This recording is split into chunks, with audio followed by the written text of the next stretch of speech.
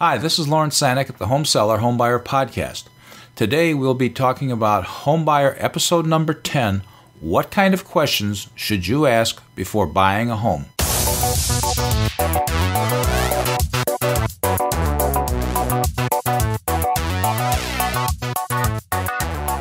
What kind of questions should you ask before buying a home? Well, most home buyers jump into buying their home because they've fallen head over heels in love with the house. So it is wise that you think about asking questions before signing on the dotted line and getting those answers to your questions. Here are three main issues that home buyers should address up front. 1. Offering price. 2. Condition of home. 3. Location of home.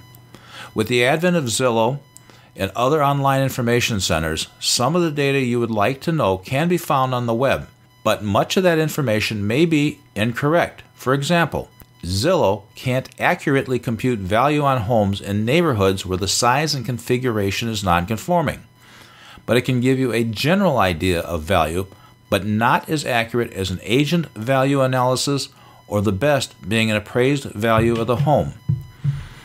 Home buyers often compare prices of similar homes in the neighborhood before choosing a price, but the asking price may have very little to do with the actual value of the home or the price a buyer should offer. How much did the seller pay? While the seller's profit has nothing to do with the price of tea in China, it does help to know if the values have gone up or down since the seller bought the home. If it's a foreclosure flipper, you may not be able to secure financing for 90 days. How much does the seller owe? If the seller owes more than the asking price, then you're looking at buying a short sale, or the seller will need to bring cash to the closing, which very seldom happens. How much have similar homes sold for in the neighborhood? This is your best indicator of value because your bank's appraiser will rely on those comparable sales to compute the value of this home. How many offers has the seller received? Some homes generate multiple offers. In that event, your offer will need to be very strong to survive the competition. How long has the home been on the market? You might be able to negotiate a discount on the price if the home has been on the market for 60 days or longer. Ask questions about the condition of the home before buying.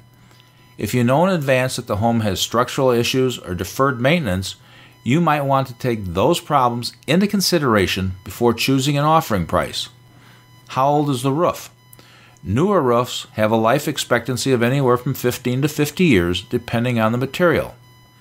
How old is the heating and air conditioning system? Has it passed its estimated life expectancy? What is the type of foundation?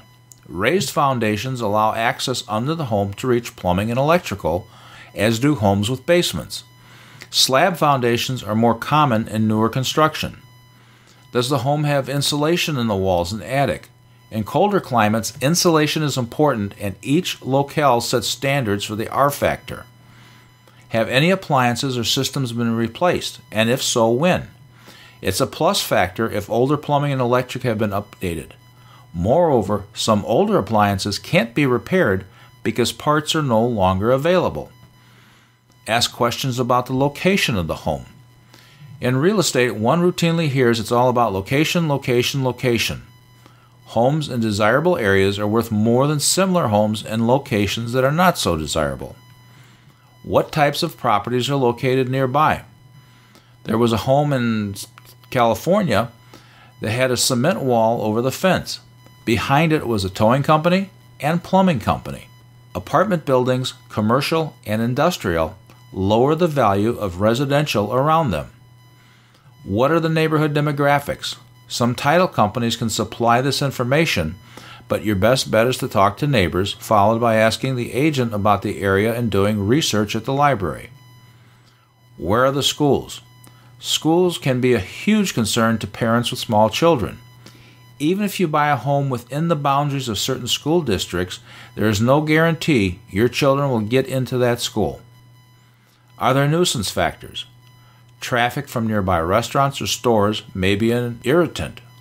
With freeways in the distance, you might not hear the noise during the day, but as night falls, the clatter and constant hum may get louder.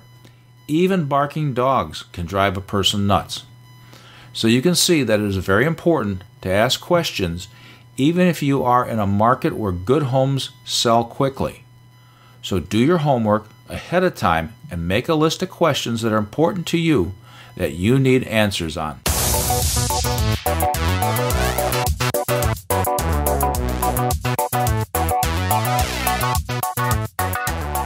Thank you for listening to Homebuyer Episode 10, What Kind of Questions Should You Ask Before Buying a Home? We are grateful for the time you have taken to listen to this podcast, and we look forward to your input on what you would like to hear about in future podcasts. You can find the show notes at homesellerhomebuyer.com, and you can leave your comments, questions, and suggestions there, or you can email us at info at homesellerhomebuyer.com. Tell your family, friends, and coworkers about Home Seller Home Buyer. Thank you for taking the time out of your busy day to listen to the Home Seller Home Buyer podcast, and catch us on the next episode. Thank you for listening, and stay informed.